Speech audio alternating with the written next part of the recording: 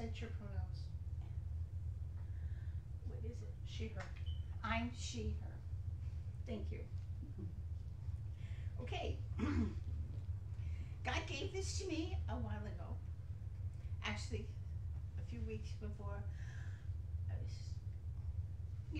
said that I was told to do it. And it's called Come to Jesus Moment, and everybody has a little booklet there that I made. And you crocheted the things? And tells us that throughout the New Testament, we see many stories of people having their come to Jesus moment. But we never thought about it in that context, because we've read most of these are very familiar, and we read them over and over again, but we never looked at them in the way that we're going to look at them today.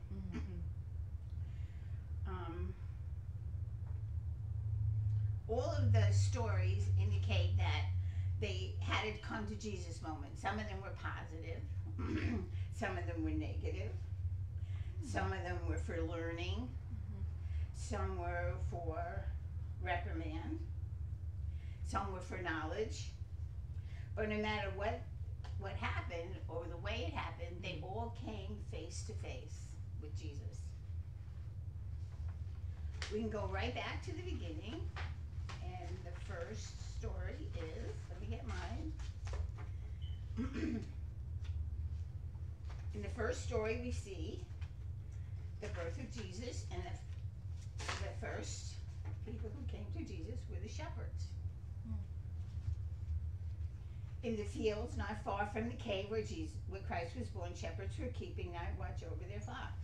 They were terrified when suddenly the sky was filled with light, and an angel said to them, "Do not be afraid, for behold, I bring you good news of great joy, which shall be to all peoples. For today in the town of David a Savior has been born to you, who is Christ the Lord.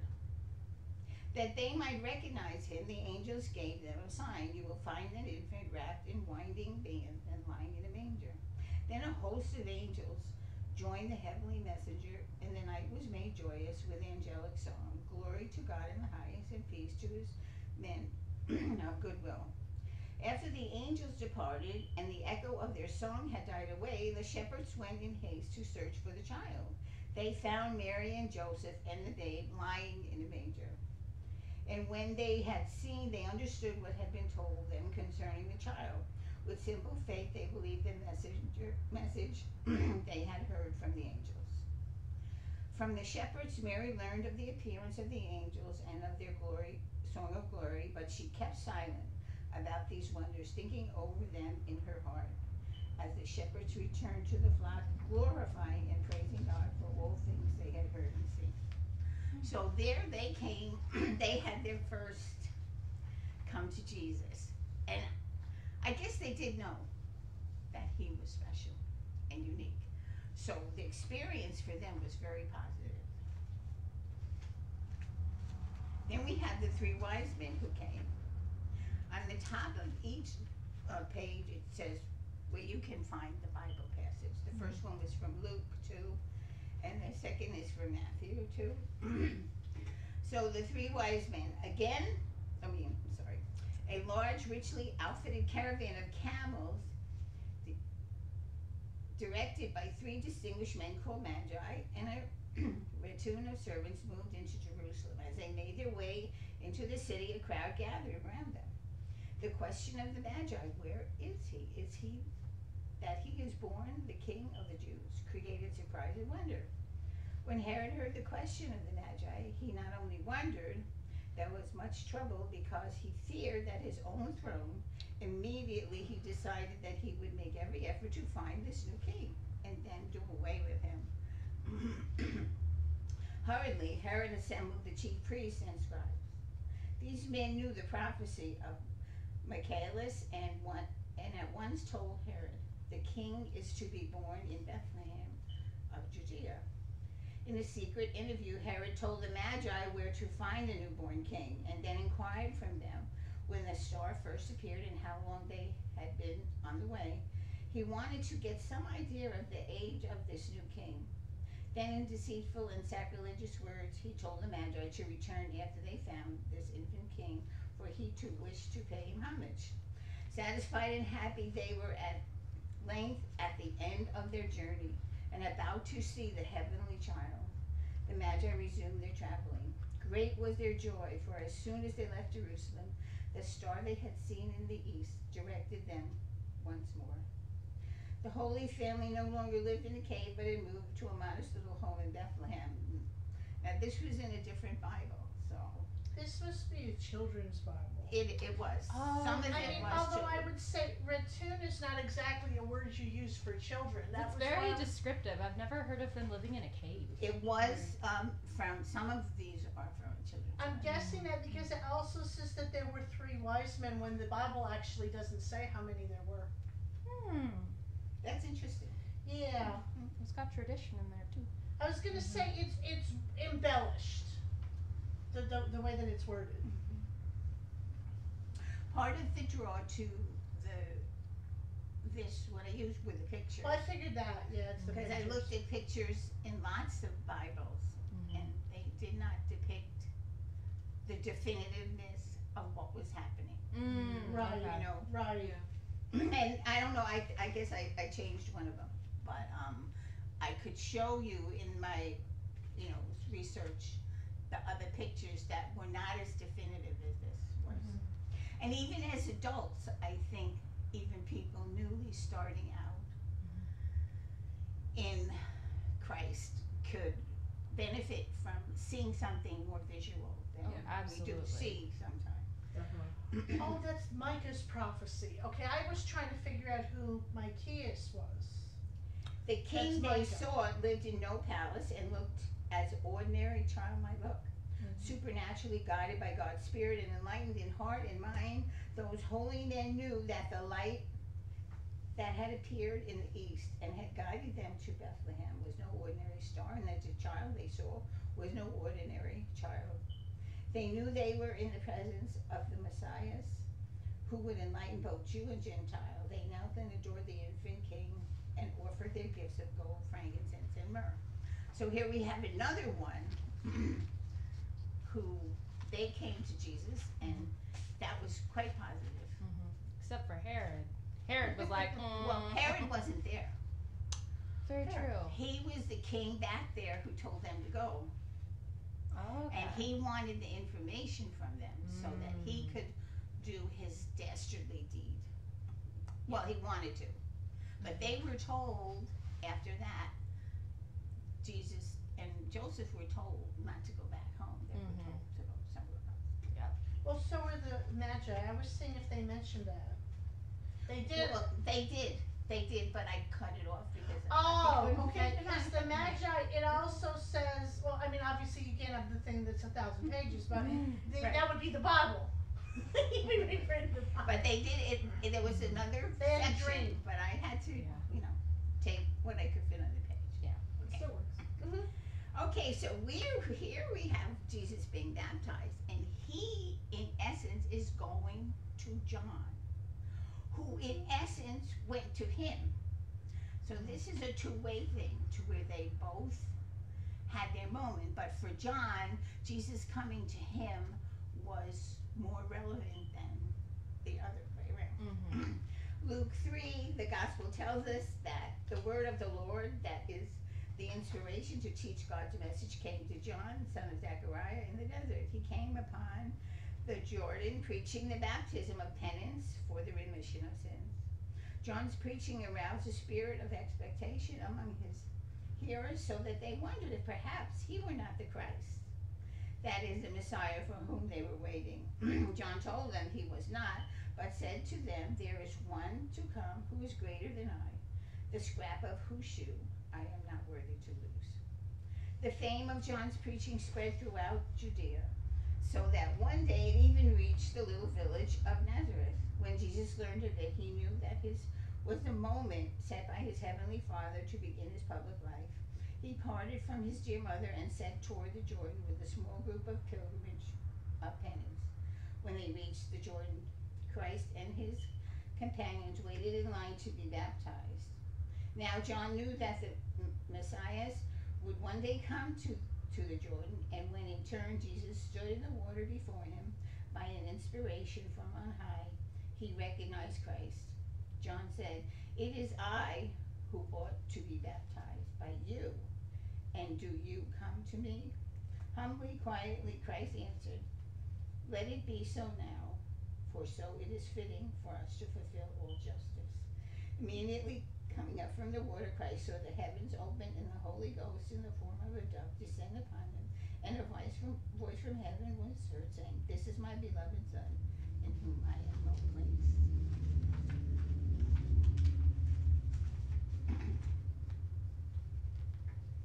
Now we have Jesus is found in the temple of Luke 2. His parents took him with them, and they couldn't find him anywhere. So it was I guess it would be one of the first times. He was only 12 at the time, and he went, and all these men sat and listened to a child and had their Jesus moment. Every year at that time of Pasch, Joseph and Mary, as did most of the devout Jewish families, went to the temple in Jerusalem. When he was 12 years old, Jesus accompanied his parents. After the solemn feast was over, Joseph and Mary, in company with their relatives and friends, started to return trip to Nazareth. But Jesus, all unknown to them, remained in Jerusalem. The party had come a day's journey before Jesus was missed. Confused and full of grief and anxiety, Mary and Joseph retraced their steps toward Jerusalem. For 2 days, the sorrowful couple searched with aching hearts throughout the length and breadth of the big, crowded city for their lost child.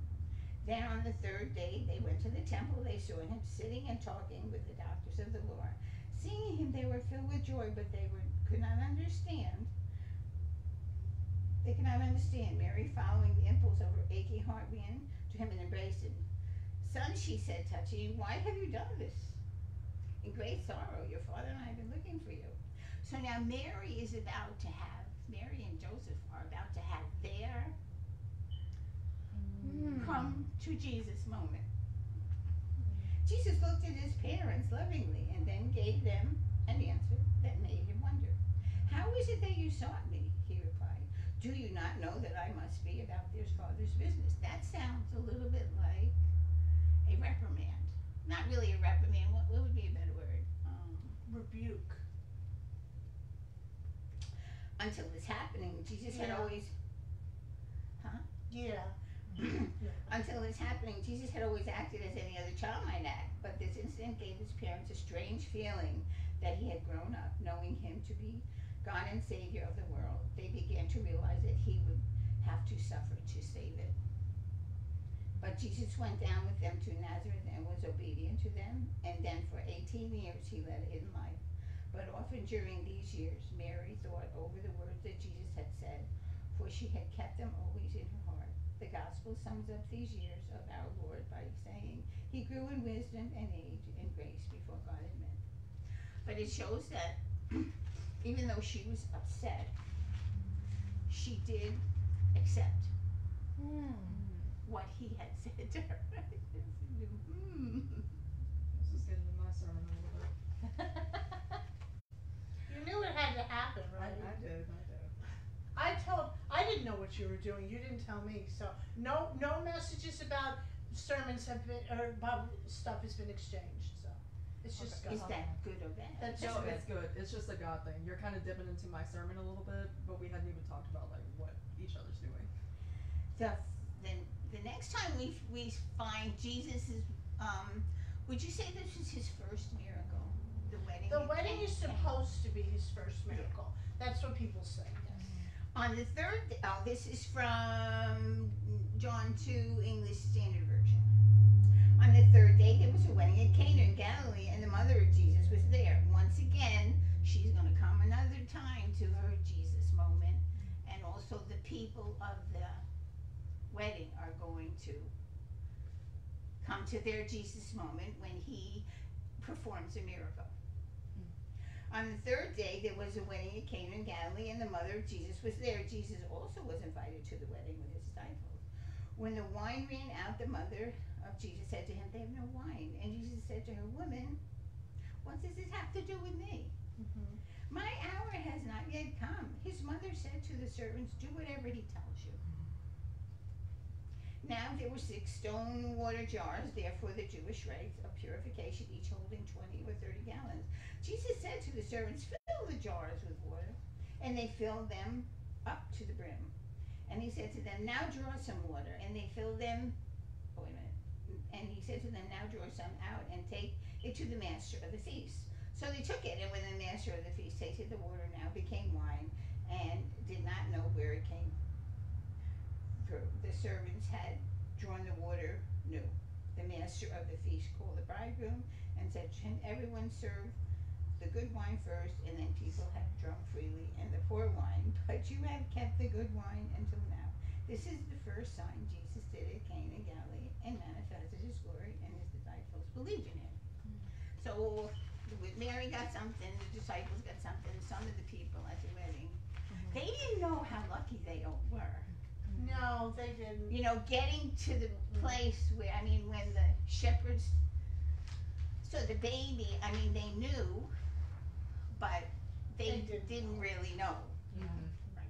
It makes me think of what we've said when you talk about like these old shows, like imagine being at the pilot for All in the Family. It was history. But you didn't know, they didn't know it No, was they didn't history. know. They were just there watching a show. Or like the first people who saw the first show of Hamilton. It's history. And Yeah. and there they all. This is an interesting analogy. They all had doubts Mhm. about Yeah. those shows, and Oh, were they every one gonna of go, and were they going to make it, and Mhm. would the people accept what they were saying? They were really groundbreaking. So Mhm. it's the same analogy. Okay, so the next miracle we find in John 6 is Jesus feeds the 5,000. So now we're dealing with his disciples. They're coming to him saying, "Hey, look, we don't have enough stuff." And they're really seeing him too in it. You know, they said they believed him, and they said they knew he was who he was, but it was a different thing when you come and you only have one fish and a loaf of bread for 5,000. Sometime after this, Jesus crossed to the far shore of the Sea of Galilee, that is the Sea of Tiberias. And a great crowd of people followed him because they saw the signs he had performed by healing the sick. Then Jesus went up the mountainside and sat down with his disciples. The Jewish Passover festival was near. When Jesus looked up and saw a great crowd coming toward, he said to Philip, "Where shall we buy bread for these people to eat?"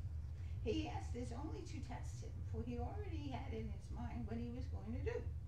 Philip answered him, "It would take more than a half a year's wages to buy enough bread for each one to have a bite."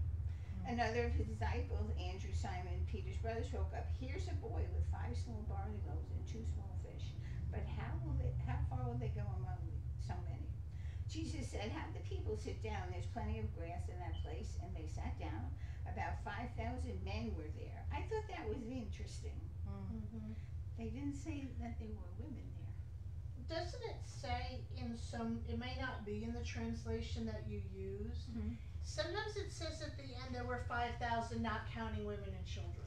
Yeah. Oh, So there was like easily double or triple that. At least, yeah. this is straight from, you know, It might be in a footnote online, or it might be in a different, yeah, Gospel. this picture doesn't depict what I've seen before. I've seen women and children a big Yeah. group. and a big group. A Yeah, big group. this does. That's a lot of people. Jesus then took the loaves, gave thanks, and distributed to those who were seated as much as they wanted.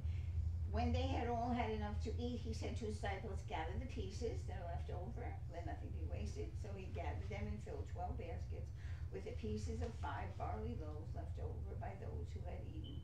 After the people saw the sign Jesus performed, they began to say, "Surely this is the prophet who has come into the world."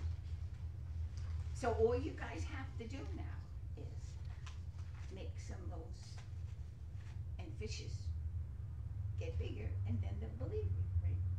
That was a joke. I mean, I do have a bread maker. Yeah. I make bread. Okay, Jesus at with Jacob's well. Now here's what we have. We see a woman actually coming to Jesus. Right? Right? Is that the right page? No. We missed the Missed man one. born blind. Oh, wait a minute. Oh, okay, yeah, yeah. I you did. skipped John I 9. don't know where mine is. Do you want to borrow? Well, you know what? Why don't oh maybe it's court here. It is. It's court. Ah, I'm sorry. Well, It's okay. might be even stuck together. Okay. Okay, we have John 9. We have Jesus heals a man born blind. As he went along, he saw a blind man from birth. His disciples asked him, Rabbi, who sinned this man or his parents that he was born blind? Now, I thought that was interesting because that's an old kind of thing that if your kid is born with something wrong with them, that you must have done something wrong. Because they didn't have genetics knowledge like we do. Neither this man nor his parents sinned, said Jesus, but this happened so that the works of God might be displayed in him. As long as this day we must do the works of him who sent me. Night is coming when no one can work. While I am in the world, I am the light of the world. After saying this, he spit on the ground, made some mud with the saliva, and put it on the man's eyes. Go, he told him, wash in the pool of Siloam. This word means sent. So the man went and washed and came home seeing. His neighbors and those who had formerly seen him begging asked, isn't this the same man who used to sit and beg? Some claimed that he was. Others said, no, he only looks like him. But he himself insisted, I am the man. How then were your eyes opened, they asked. He replied, the man they called Jesus made some mud and put it in my eyes. He told me to go to Siloam and wash, so I went and washed, and then I could see. He had a real moment with Jesus. A really, really, really eye-opening. Literally. Literally. Jesus and Jacob saw, here we come upon a woman, aside from his mother, who he is come to do. What was that? Nothing. They They just were did a teasing little me. happy dance with the woman. So She wouldn't have dressed like that. John 4. They certainly have an innuendo in her attire, don't they? Yep. Yeah, that ain't there. That make her look not good. No, I'm just, wow. even Okay. her facial expression. We're like gonna have to like redo all these for kids, like, I'm okay with it. alright. Yeah, wow. We'll have to do our own She kid. probably wasn't even that young, right? Probably not if Oh, she she had wasn't. 5 husbands. The hostility of the priests in the temple forced Jesus to leave Judea. He and his apostles set out for Galilee, taking the road through Samaria. At noon, after walking up the mountain roads, they reached Jacob's well. Jesus rested there while the apostles went to the city to buy food. A woman came to the well to draw water. Jesus said to her, give me to drink. Now, according to custom, a Jew never addressed a Samaritan because the two groups, though distinctly related, had become bitter enemies. Surprised, the woman said, how is it that you, being a Jew, ask water from a Samaritan? Looking at her, Jesus said, if you knew the gift of God and who it is, who is asking you for water, you would perhaps ask for living water. Sir, she replied, how can you give me water? You have nothing wherewith to draw water. Then Jesus said, whoever drinks this water will thirst again, but who drinks the water I shall give him will not thirst forever. The woman quickly replied was, give me this living water so that I shall never need to come here to draw water. Jesus challenged her. Go, he said, call your husband and come here. Thunderstruck at first, the woman said she had no husband. But when she learned that Jesus knew that she had 5 husbands, she admired that. He was a prophet, and then cunningly exchanged the subject. Where are we to worship? She asked. Here in Samaria or in Jerusalem? The answer came with gentleness and love. Woman, believe me, the hour is coming when neither nor in Jerusalem will you worship the Father? Salvation is from the Jews, from the time is already come, when the true worshippers will worship the Father in spirit and truth. This reply reminded the woman of the expected Messiah. She said, I know the Messiah is coming, and when he comes, he will tell all things. Jesus then revealed himself to her. Who speak you with you am he. She believed her conversation was complete. Putting her pitcher down, she ran away to the city to invite her townsfolk to come and see Jesus. Would you like to say something, Nate? Go ahead. Then she cunningly changed the subject. That's Wow, I'm just Yeah. like, they really painted a picture of her. They that took a probably- lot of creative liberties with you the were there story. with your eye, scratching your eyebrow. It was like, okay. Yeah. I hadn't thought about the age thing before. I didn't But either. if she was most likely a part of the Leverett system. Yeah. So she was married, and then he died, and then she kept having to marry all his brothers Mm-hmm. or close relatives to try and produce an heir. Mm-hmm. So if she'd been through 5 different men, she probably wasn't 30. And it wouldn't have been in her best interest to kill off each of her husbands because husband meant survival. Right. So it's like, it's not a Black Widow version. Like if she were young, the implication would be that that all these people had died off real quick, or maybe she had something to do with their deaths if she's gone through 5 husbands in like a really short time. Who's implying that? There's I don't Why do know. I want to sing Black Widow now? Yes. Okay. Anyway. But there's a lot of controversy always about the woman at the well. Oh yeah. Isn't there? People say she is a prostitute. I say that about They a said lot that of about Mary women. Magdalene. Nobody said she was a prostitute. I thought that. No, they just said she was living with some guy she wasn't married with, so they called her a whore, but they were calling it colloquially. They weren't like it was, like they do it, they were doing it in the social context that we have of society and these issues today. And they're imposing that when if she was a Samaritan, they were the OG purity culture. So they are writing a whole narrative that's not in there. Well, it gave the impression that she wasn't a nice lady. No, it didn't. No, It was no. awful. And that's children, and so that's a child's impression of her. Mm-hmm. I'm worried about that. I I don't was just think thinking that about a that. lot of, depending on the age group of the child, that they would understand. Mm-hmm. Cunningly, They would not. they would. No. No, but even still, that's It's not something we need to concerning. teach them. Yes. It's grooming.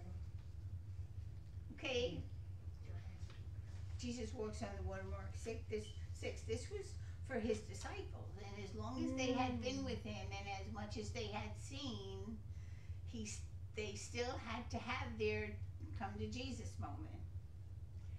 The apostles were not pleased about leaving Bethesda without Jesus, but soon a more urgent problem made them forget their disappointment.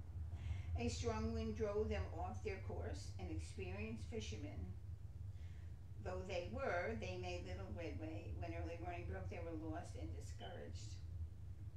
There was just one path that led from Jesus in Bethesda to disheartened apostles, and that was over the waters, and he took it.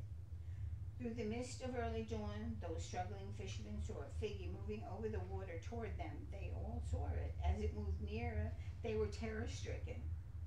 They cried, "It is a ghost." Above the noise of the wind and the wave, there came a familiar and most welcome voice. "Take courage, it is I. Do not be afraid." Their fear was at an end. With Jesus there, they knew all their troubles were over.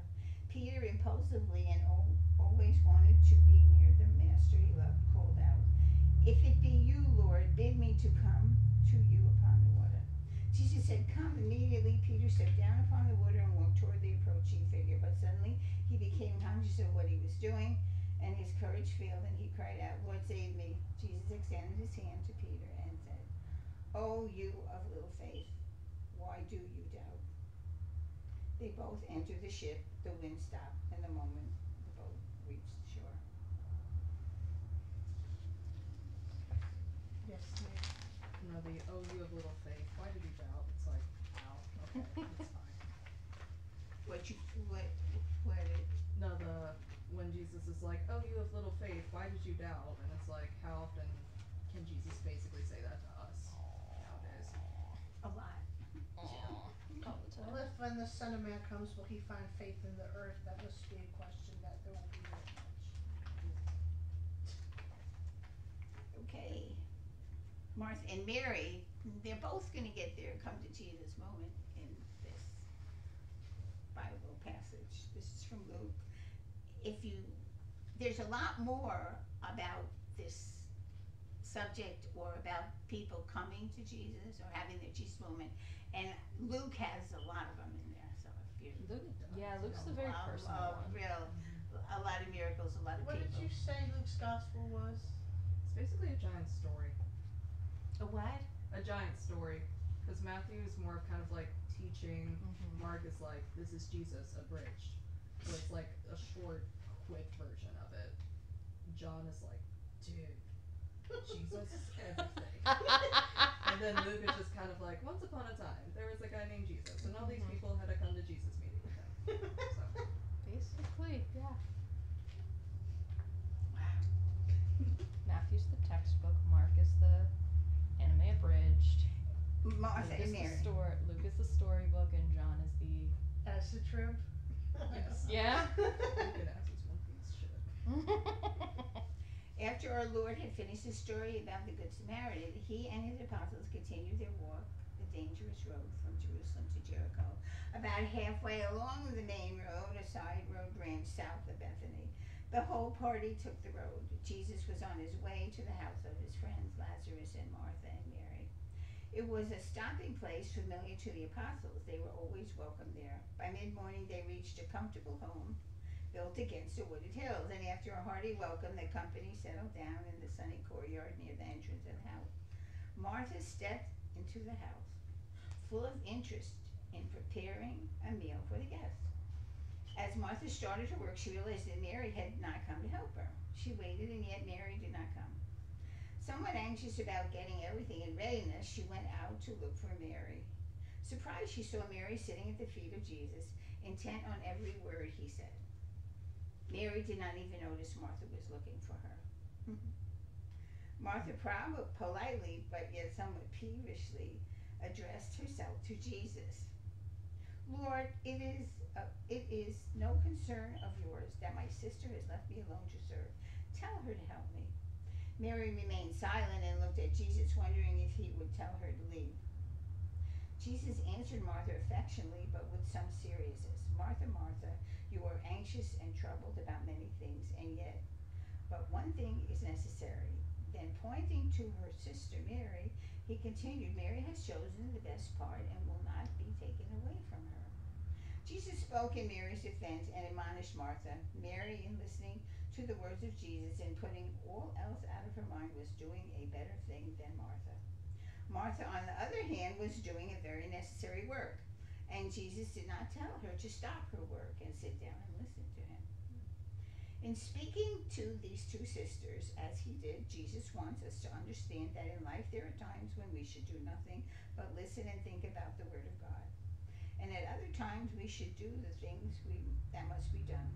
The first is the better thing to do, and the more important one. The second is necessary and must be attended to. After Christ's gentle admonishment, Martha returned to her work without annoyance about Mary, and Jesus later enjoyed and was grateful for the services of Martha. Okay, now Lazarus is a long one,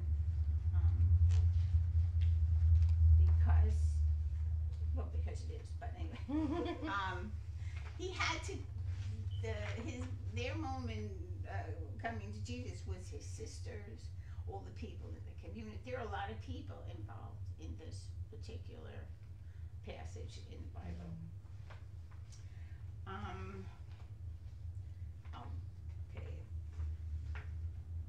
Okay. This is from John 11. Lazarus of Bethany had fallen sick. His sisters Martha and Mary, were they the same ones? So Lazarus was Their brother. their brother. Yep, it was the same people. Seeing that their brother's illness was growing worse, sent a message to Jesus, their friend, saying, Lord, behold, he whom you love is sick. Hearing it, Jesus said, the sickness is not unto death, but for the glory of God, that the Son of God may be glorified by it. Although Jesus loved Martha and Mary, he still remained 2 days longer in Pera. After that time, he said to the apostles, let us go again to Judea. The disciples remembered that at their last visit, they had to leave Jerusalem for fear of being stoned. They said, Rabbi, just now the Jews are seeking to stone you, and you are going there again? Jesus quieted their fears by telling them nothing happened unless it be God's will. Then he told them the reason for the journey. Lazarus, our friend, sleeps, but I go to wake him from his sleep. The disciples, not anxious to go, said, Lord, if he sleeps, it is well. They thought of sleep as a sign of physical improvement. Then Jesus said to them plainly, Lazarus is dead, and I rejoice on your account that I was not there, that you may believe. But let us go now. The disciples made ready to follow Jesus, but their hearts were disturbed. Thomas tried to cover his fears and theirs by saying, with an attempt at courage, let us go, also go, that we may die with him. So on the 4th day after having received the message, they set out for Bethany. Bethany was a short distance from Jerusalem, and many relatives and friends had come to Bethany to comfort Martha and Mary. Martha, when she heard that Jesus was coming, went out to meet him, while Mary remained at home.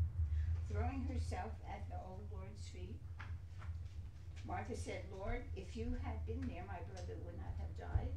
And then, hinting timidly, she showed her great expectation of seeing her brother again by saying simply, but even now I know whatever you ask of God, God will give to you. Jesus said simply, your brother will rise again. Martha said to him, I know he will rise again in the resurrection when the last day comes. Then in a solemn manner, Jesus said some very beautiful words. I am the resurrection and the life. He who believes in me, even if he dies, shall live. And whoever lives and believes in me shall never die. Do you believe this? With sincere faith, Martha replied, yes, Lord, I believe you. You are the Christ, the Son of God, who has come into the world. With this, Martha went to call her sister Mary, who was in the midst of relatives and friends. Martha whispered to her, the Master is here and bids you come. Swiftly, Mary ran to him, and throwing herself on her knees, weeping repeatedly the words Martha had said, Lord, if you had been there, my brother would not have died. The Jews who were in the house with Mary, comforting her, when they saw her rise speedily and run toward her tomb, went out following her, saying, she has gone to weep. Seeing Mary and her companions in tears, Jesus sighed deeply and was troubled in spirit. He said, where have you laid him? They said to him, come and see. And Jesus wept. When those present saw Jesus weep, they said, see how he loved him. But now all were moved by our Lord's tears. Some could not. He who opened the eyes of the man born blind had caused this man would not die. Jesus again gave a deep sigh as he came to the tomb. It was a cave, and the stone was laid over. Taking the stone away, Jesus commanded. Martha, Lazarus' sister, objected. She said, Lord, by the time he is already decayed for 4 days. With a single reproach in his voice, Jesus said to Martha, have I not told you that if you believe, you shall behold the glory of God? Then lifting his eyes toward heaven, he prayed, Father, I thank you for hearing my prayer. For myself, I know that you hear me in all times, but I say this for the people that are standing around, and that may learn to believe in you who have sent me. When he said this, he cried out with a loud voice, Lazarus, come forth. And at once he who had been dead came forth, bound hands and feet, and his face bound about with wrappings of death. Jesus said to them, loose him and let him go.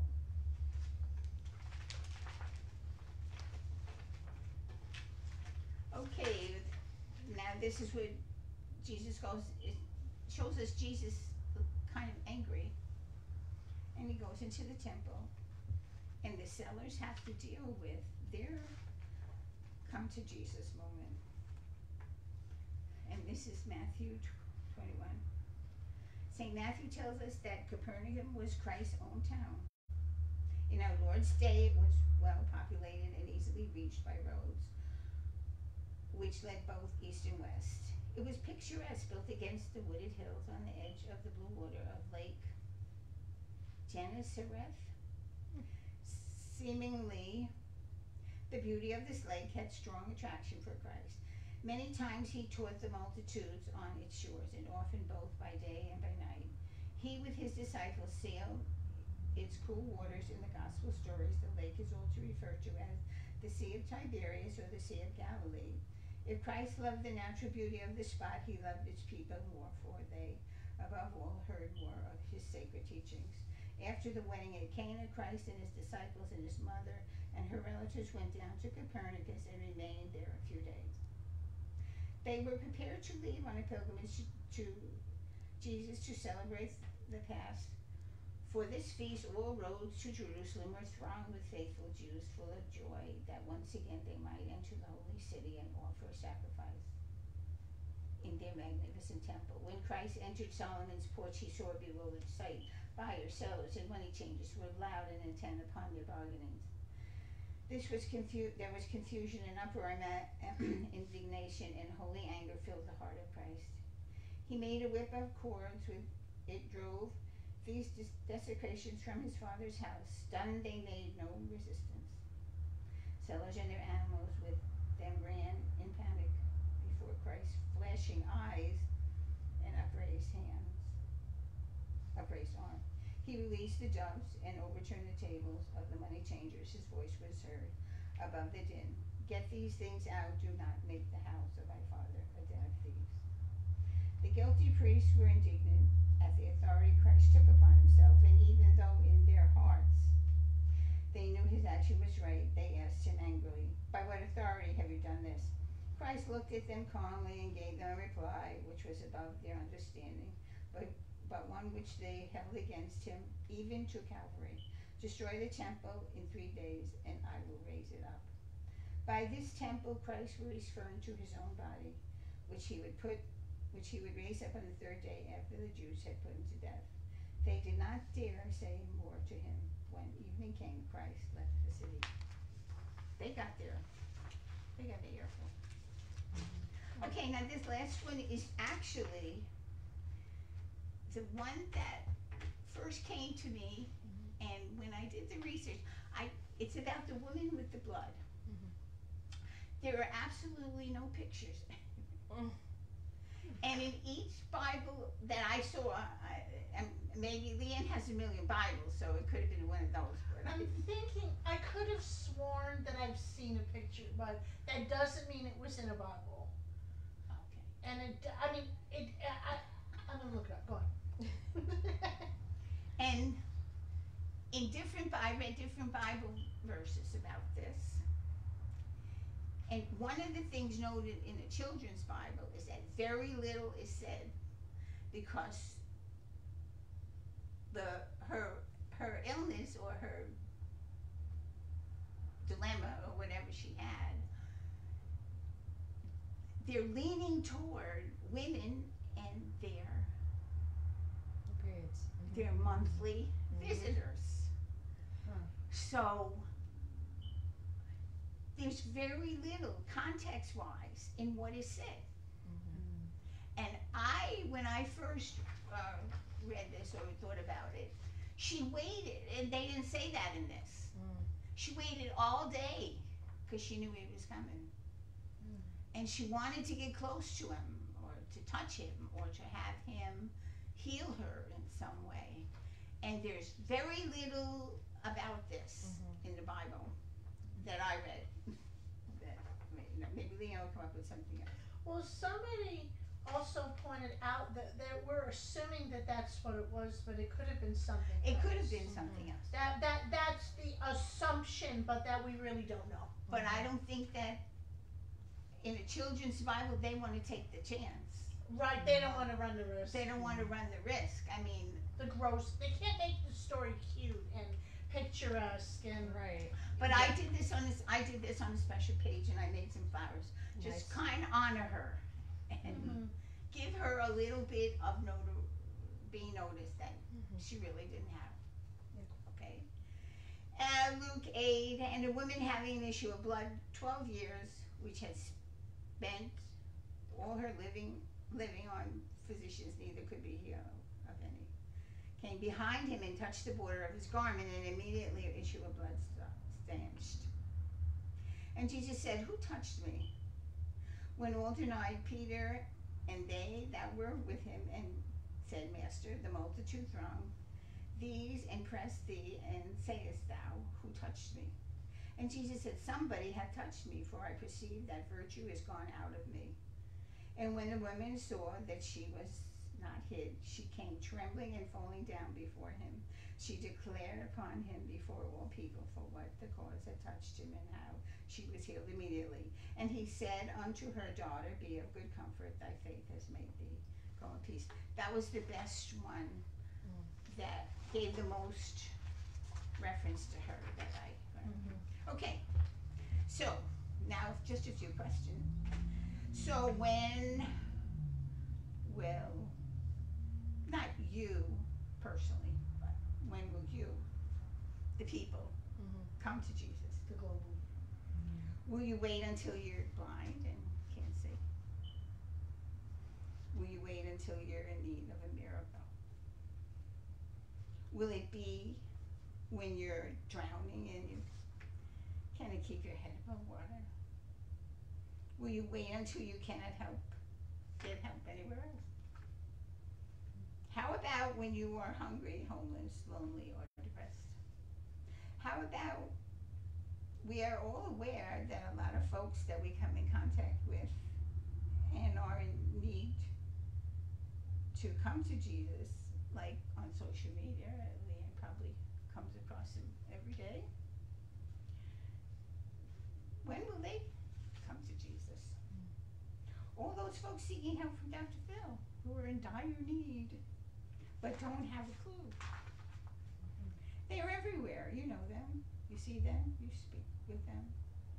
When is the time for them to come to Jesus? Now you can play the song. Okay, we have to turn that off. It's in the other corner. Yep. Let me know when you do it, and Everybody got so